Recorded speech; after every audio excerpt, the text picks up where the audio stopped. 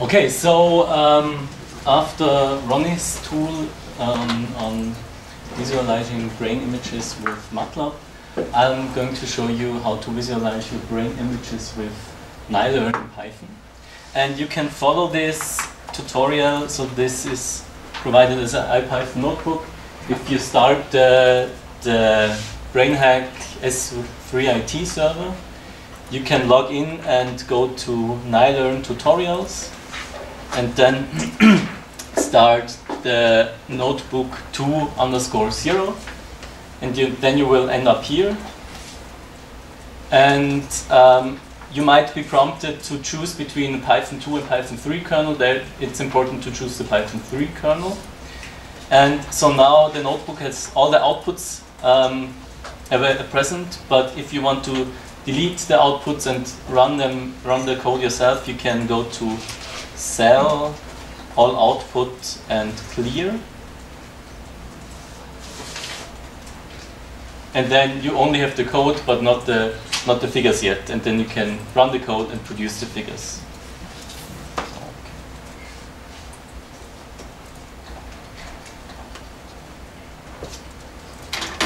Okay, so I'm not involved in the Nilearn development. Nilearn is a Python package that interfaces between neuroimaging data and machine learning packages, or one machine learning package that's called scikit-learn. And Nilearn aims to make it, and succeeds in making it easy to put your neuroimaging data, so your 3D brain images, into scikit-learn to perform some machine learning algorithms on them.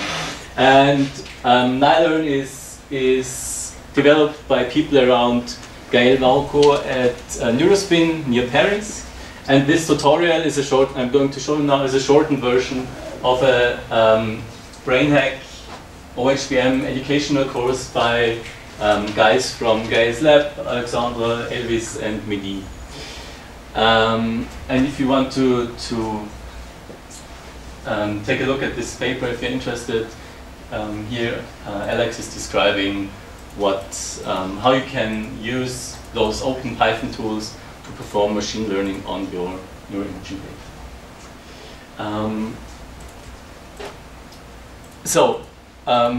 Here I'm going to show how to use Nilearn for an easy way to visualize your neuroimaging data and statistical results. And we'll show how to plot anatomical images, stat maps on anatomical images, so something very similar to what Ronnie just showed, and also stat maps on a glass brain. And unless you specify otherwise, Nilearn assumes that your data is in MNI space. Okay, so if you follow this tutorial, you can just click through the cells and run them by... Okay, so it's not working now. But you can, if you select the cell, then you should see a green run button here, and then the code is evaluated if you press the green run button. So we just need that to display the images in the notebook correctly. And if we want to plot an anatomical image, we can use the plot anat function. So if you take a look at the first line of code from Nilearn, import datasets. First of all, we need some data to plot. And Nilearn has this great way of fetching data, so you don't need to download data manually. You can just use these data fetchers like datasets.load MNI template, which is just a function of Nilearn. And if you run that, then this MNI template is downloaded onto your hard drive, and the path is written into the anatomical image variable. And then if we would like to plot something, we need to import plotting from Nilearn, like we've learned yesterday in Ricardo's tutorial, where we imported NumPy, for instance. And then with this line of code, plotting.plotanat. So this plotting module has a function plotanat. And we are calling this function by giving it this anatomical image. And if we if we evaluate this cell, then you should see this anatomical image displayed. We can, so the plot the net function has other arguments that we can pass, so it works with just a path to a file, but it also can take cut coordinates, so the coordinates where the brain is displayed. It can take the title, and it has other options as well. So if we want to cut at 0, 0, 0, we can add this as cut chords, and we can give it a title MNI template. And then we see here the coordinates were -1 to 20, and now the coordinates are 0, 0, 0. And you see the title MNI template. So if you don't know a function or would like to learn more about the function, you can always, and this is true for every Python package and every Python function, you can use the help function, or Ricardo also mentioned this yesterday, to get more information about the package or the function. Or in IPython notebooks, you can use the question mark. So if you do the help command, you get all the options. You see that you need to specify an anatomical image, you can specify cut coordinates, an output file, and so on. But you can also use in IPython notebooks this question mark. You can write plotting, plot the net, question mark, and evaluate the cell, and then you can also get the help. Okay, so now if we have an anatomical image, we probably have some functional data we want to overlay over this. And so maybe some T-map or statistical map, ICA map, whatever you have that's in the same space as the anatomical image you want to overlay it. You can use the plot stat map function, and for that we also need to fetch data, so we need some statistical maps we want to display, and there are also in the datasets module there are a lot of open datasets available, functional as well as structural, and we want to fetch this localizer button task. So we run this again, and now we can inspect this localizer dataset variable, and then we'll see it has anats and it has tmaps. And we just write those two into those variables. And those are nothing special, those are just strings, so text, but they refer to a file on your hard drive now. So in my case, this is downloaded without my without specifying anything into this Nilearn data folder. And if you run the fetcher again, it won't download it because it will take a look at this folder first and see that the data is already there. So localizer anat file name and tmap file name are just strings referring to a file on your hard drive. And now with this simple command, plotting.plot stat map, you can display this localizer map onto an anatomical image, which is specified here, and you can give it a title. Okay, and usually you are not interested in having the stats maps unthresholded, so you can also add a threshold by just adding an additional argument here, which is threshold, and we threshold this with a value of 3. So everything we see here is more extreme than plus or minus 3. And so here we have the anatomical image as a background, but we can also use this glass brain image and do something very similar. So we take the stats map, we threshold it, and we overlay it over a glass brain. It looks like this. And we also have different options here we can play around with. And we always can just inquire about the options that a function has by writing help plotting plot glassbrain. And then we see all the options that glassbrain has.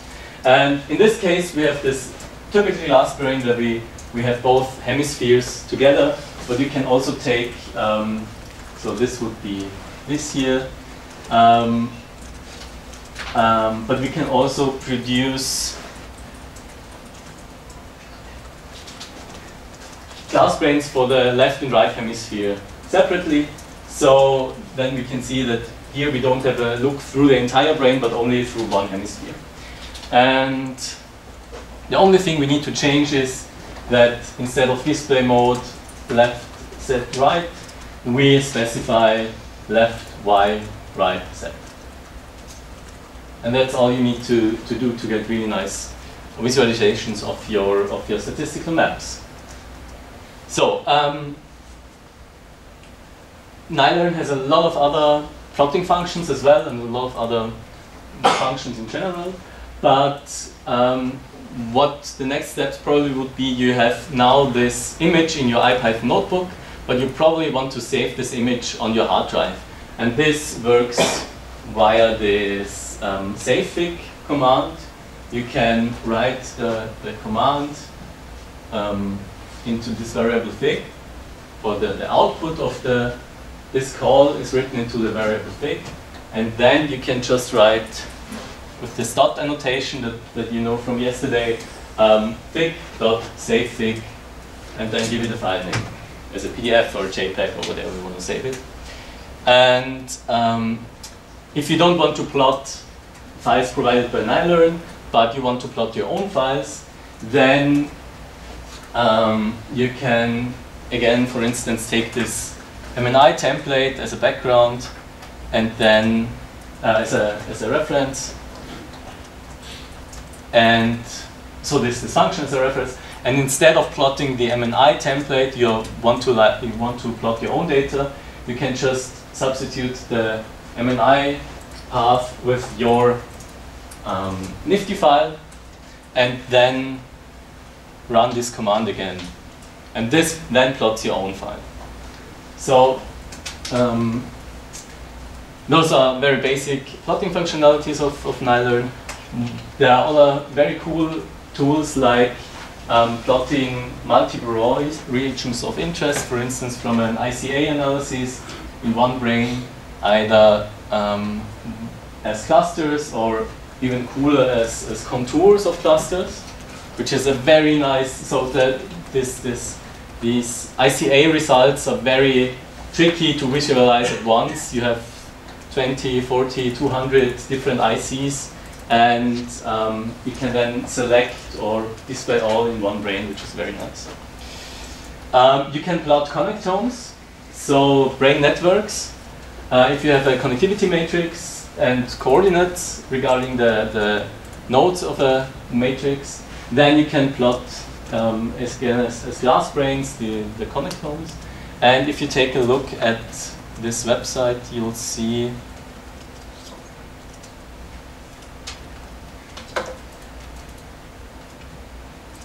other examples. So if you go to Nilearn and then examples, you'll see very nice plotting tutorials. You also see there are a couple of tutorials on decoding and predicting from brain images, and a couple of tutorials on functional connectivity and yeah, lower level image manipulation. And they all come with the code, of course, so you can download those notebooks and run them on your laptop yourself. And you can play around with the code, and it's a really a nice and easy way to get started with Nilearn and just see what the tool can do. Okay, thanks so much. Do you have any questions? If you are starting to play around on the notebook server and you run into trouble, just shout, even if it's in the afternoon. And yeah, I hope I hope I was able to interest you into this very nice tool. And so now we have, okay, I think we'll have a 5 minutes or so break, and I'll fetch our next speaker. Thank you.